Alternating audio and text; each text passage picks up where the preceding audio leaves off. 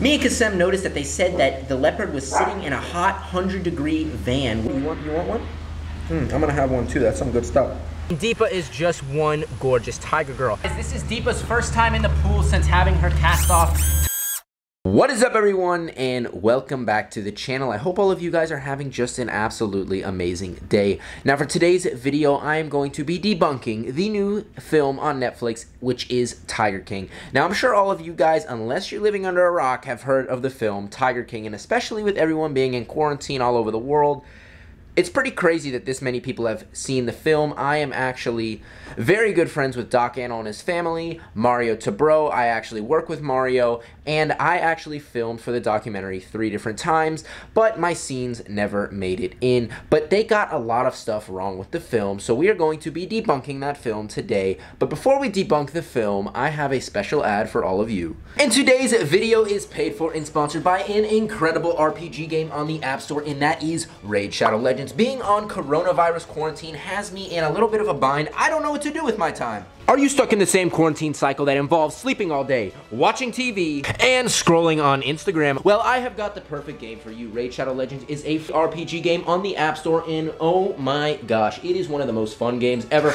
And did I mention that Raid Shadow Legends is free to play on both the App Store and a mobile desktop site? And this game has really helped me get my mind off the coronavirus craziness. And as you can see, the battles in this game are just absolutely epic. And you can use the blue shards to unlock champions. And what do you use those champions for? Well, all the champions that you unlock, you can use to fight your battles, or if you don't like your champions, you can take those champions, sacrifice them to upgrade the champions that you do like. And my 3 favorite champions that we unlock today is without a doubt Magma Blood. Take a look at that guy right there. We've got Magma Blood, we have Goremask, look at that crazy looking wolf, as well as Skull Swarm. Go to the video description, click the links, and you will get 100,000 silver coins, 2 clan boss keys, 10 mystery shards, and a free awesome new champion, the Executioner. The highly anticipated battle pass for season 1 is here, and you can win awesome free rewards such as energy refills, upgraded artifacts, gems, as well as new champions, all by fulfilling daily challenges.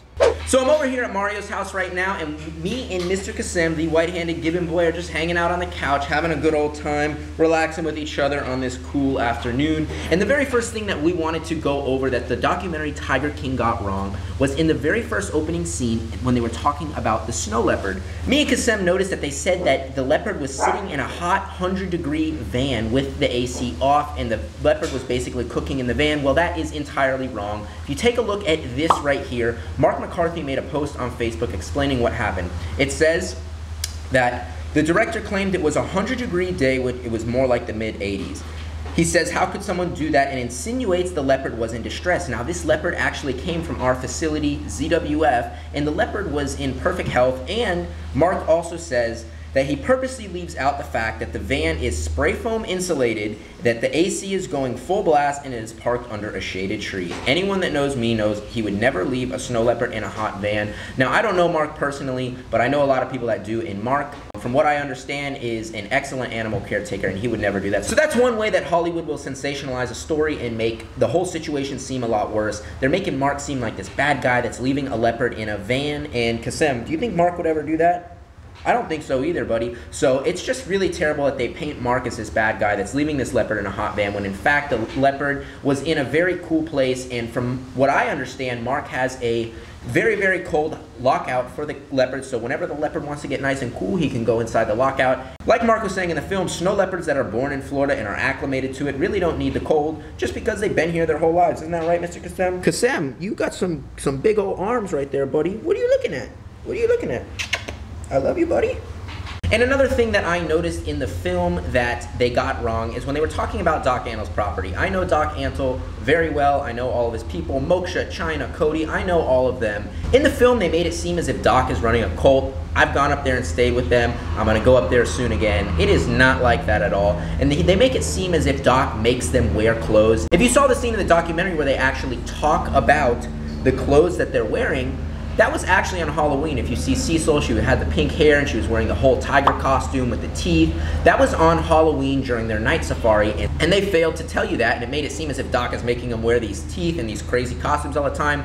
That's not the truth. Really what it is they're just their animal caretakers. They live on the property, and It's a 24/7 lifestyle with these animals. As you can see, we're just here hanging out, feeding them. When you have these animals, it is not a job. It's not a 9 to 5. It is 24/7 if you want to build these relationships with these animals. So they really made Doc seem as if he's this crazy guy. I've been up there. Doc has a world-class facility with an amazing staff, incredible animals. And if any of you guys do want to visit Myrtle Beach Safari and you had any doubts about it, don't let the documentary steer you from going over to Doc Animal's facility. Oh, hey buddy, you want one?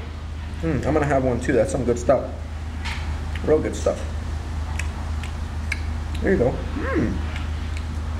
So now that we broke down some of what the film got wrong with Mr. Kassem, we are going to go break down the rest with what the film was mainly about, and that is tigers. We've got a bottle to feed Miss Deepa right now. Deepa is the Snow White tiger. If you guys have been following the channel, you will know that she broke her leg, so we're going to be giving her a nice bottle treat right now, and it is finally the day we're going to be cutting her cast off, so we're going to head in right now. This is Deepa right here. She is a gorgeous Snow White tiger. As you can see, there's some flies.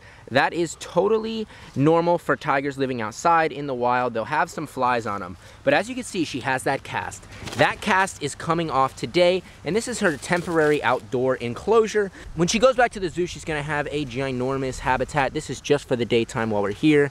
Vanessa's here with a ball. Awesome, you can just throw it over. Let's see. Oh! Oh gosh. Oh, the ball just exploded. Deepa has her nice, awesome ball right now. You having a good time with that ball? Deepa just loves a ball. Something as simple as a ball is just so entertaining for a tiger. Now, one thing I want to go over in the film that they did not get right is the number of tigers that are living in the United States.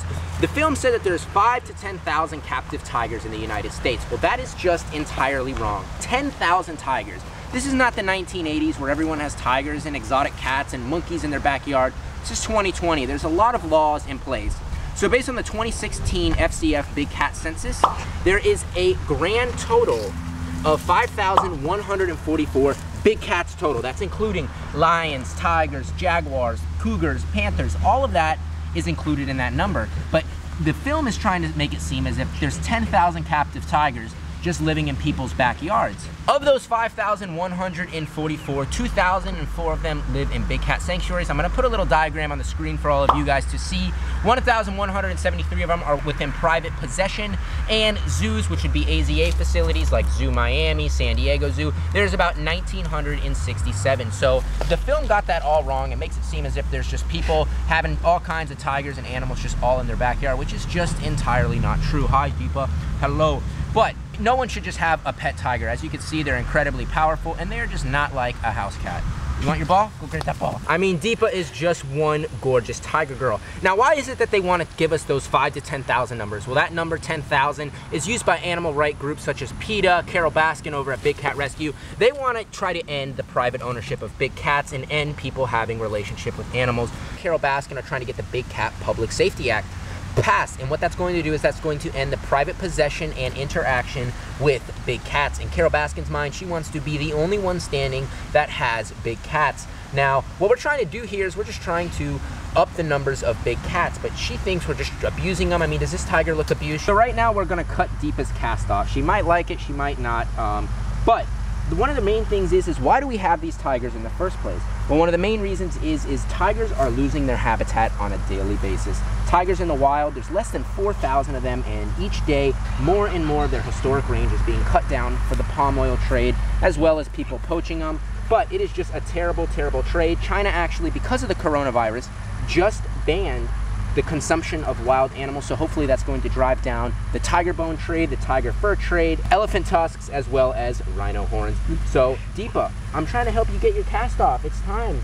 We're just trying to help you out. I know you know that. Lorena is out right now trying to distract Deepa while we cut her cast. Deepa is thinking we're hurting her. She thinks, we're just cutting your cast off, girl. We're trying to help you out. Okay, we got that part off. Deepa is one crazy, over-dramatic tiger. We just got Deepa's cast off, so right now we're gonna have to actually kind of slowly peel this part off. This part is there, and you can see Deepa's leg. Obviously the fur is pushed down. This has been on here for the past about month. Deepa was also shaved as well, so you can see that her fur has not fully come back. But we are just so happy that this tiger girl now has her cast off. You can see this was just one incredibly thick cast right here. Deepa, I'm so glad you made an awesome recovery. You're walking so great on your leg. This is Deepa's first time in the pool since having her cast off. Tigers, if you didn't know, are just incredible swimmers. Oh my gosh, this is some good feeling water, huh? Now, what our main focus is, and what everyone that loves animals focus should be, not getting in pissing matches with each other, saying who should have cats and who shouldn't. We should all be focusing on the propagation and protecting these animals in the wild, because these animals are on the decline, and if we don't protect these animals, who cares who has what cats? If we're not protecting them in the wild, and if they're not going to live in the wild, then what are we doing here in the first place?